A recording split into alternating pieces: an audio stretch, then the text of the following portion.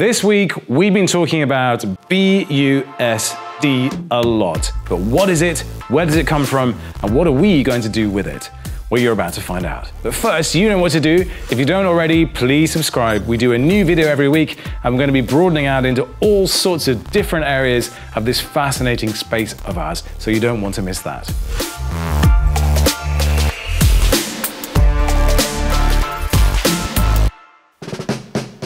Okay, so BUSD is a stable coin with a market cap of $176 million, and it was created as a partnership between Binance and Paxos in late 2019. And what's important is that it's officially approved and regulated by the New York State Department of Financial Services.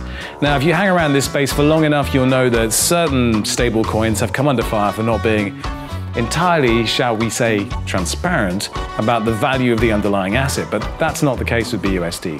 It's 100% backed, one-to-one, by US dollars held in FDIC-insured US banks. The supply is attested in monthly reports from Witham, a nationally ranked public accounting firm which apparently is a forward-thinking, technology-driven advisory and accounting firm helping clients to be in a position of strength in the new reality of doing business today. You can own the phrase "be in a position of strength." Who knew? But anywho, you can find all of those attestation reports on the Paxos website at this link here. But let's back up for a moment. What is a stablecoin? Well, a stablecoin is a cryptocurrency that attempts to offer price stability and is backed by a reserve asset. It could be backed by fiat, it could be crypto, and where we accept that most cryptos are subject to huge swings in volatility, stablecoins are designed to do the opposite. And we've seen a myriad of stablecoins spring up in the last 2 years, like Gemini and USDC. But when you see a big bank create its own stablecoin, then you know something must be up. And JP Morgan did just that, becoming the first US bank to create a fiat-backed stablecoin. Now, these guys move more than $6 trillion around the world daily, and they're using a stablecoin to facilitate the instantaneous transfer of payments between institutional accounts. In their words, JPM Coin is an evolution of the antiquated and wholly inadequate SWIFT payment system.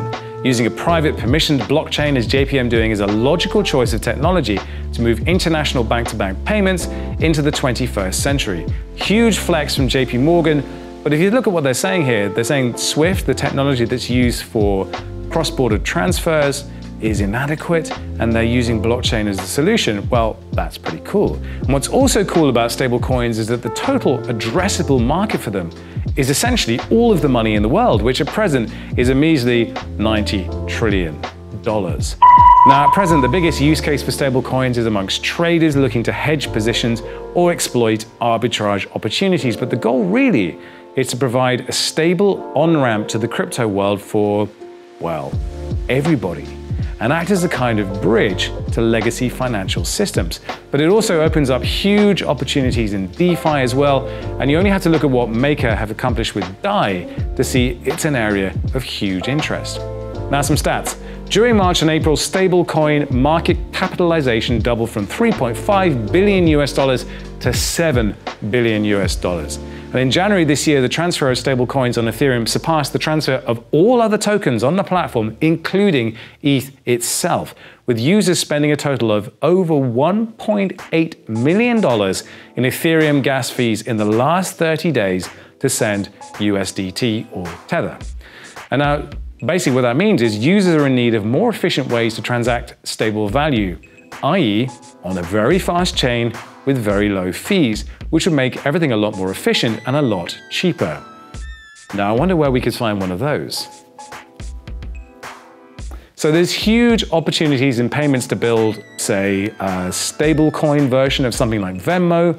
You could offer attractive rates of interest on holding stablecoins, and with the very real threat of negative interest rates on the horizon, wouldn't that be something non-crypto natives might be excited about? Cross-border payments are, of course, another area of huge interest, and with fast finality, low cost, cryptographic security, as well as vastly increased transparency, this is an area that's ripe for disruption. Although I'm sure Swift isn't that happy about that, or JP Morgan's Flex either. But imagine being able to ACH funds directly and instantly into, say, your Binance US account and receive BUSD with almost zero fees. Now does it make sense? So, I hope you enjoyed that brief glimpse into the exciting world of stablecoins and BUSD. You can check out the Harmony BUSD repo on GitHub at the link below. Otherwise, I hope everyone's managing to stay safe. Don't forget to subscribe and hit the like button, and if you didn't like it, you could always try watching it double speed. Till next time, peace!